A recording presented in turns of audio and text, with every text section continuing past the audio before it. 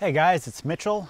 It is a beautiful sunset here in Hanoi, Vietnam, and I just wanted to talk about why I am getting rid of my Zhiyun Crane 2.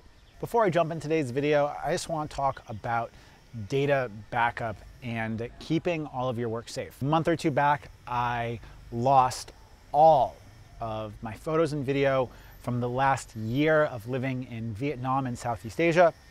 And if I had been using today's sponsor, it wouldn't have happened. I'm talking about Backblaze. If you guys are unfamiliar, Backblaze is a cloud-based backup solution, 50 bucks a year, unlimited. If you are a photo or a video enthusiast, make sure that all of your stuff is backed up in more than one place. And even if you don't want to use my affiliate link, you don't have to, but I can't recommend their service enough. Okay, now to talk about the 3 reasons that I'm getting rid of my Crane 2. And the first one is follow focus. Now, when I bought the Crane 2, I was using a Nikon D750. It had terrible video autofocus. And the idea of having a gimbal mounted follow focus system was really appealing to me. Since then, I have learned my lesson when it comes to gimbal mounted follow focus systems. I've done a video about that, link right up here.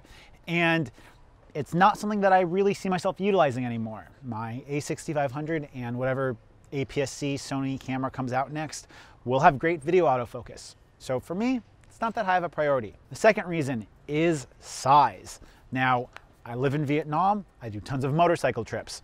And for me, the size and weight constraint of the Crane 2 versus something like the Moswa Aircross or the Zhiyun Crane Plus, it really is a big negative, especially when I'm trying to pack it in a bag or pack it along with other gear. The fact I can't break it in half is, for me at least, a huge negative. The third and final reason why I'm getting rid of it is ultimately because at this point, it's a little bit out of date.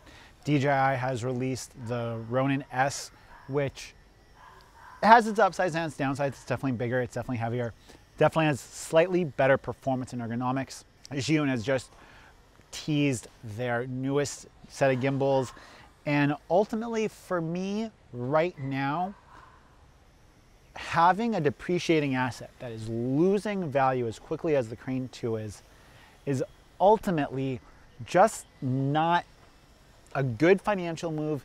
I don't use it enough to be a compelling piece of equipment.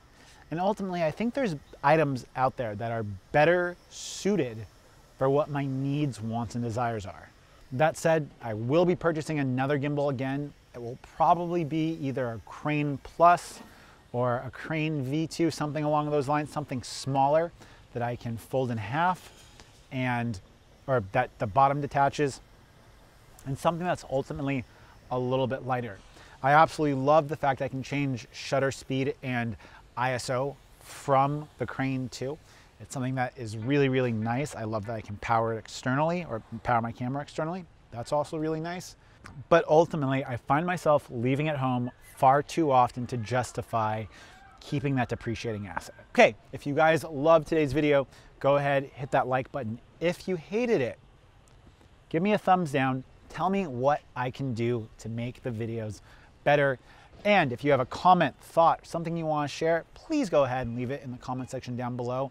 I love interacting with you guys in the comments, talking about cameras, upcoming gadgets, things along those lines. And I am really excited to announce I'm going to be moving into a new place here pretty soon, complete with like a more formal YouTube studio.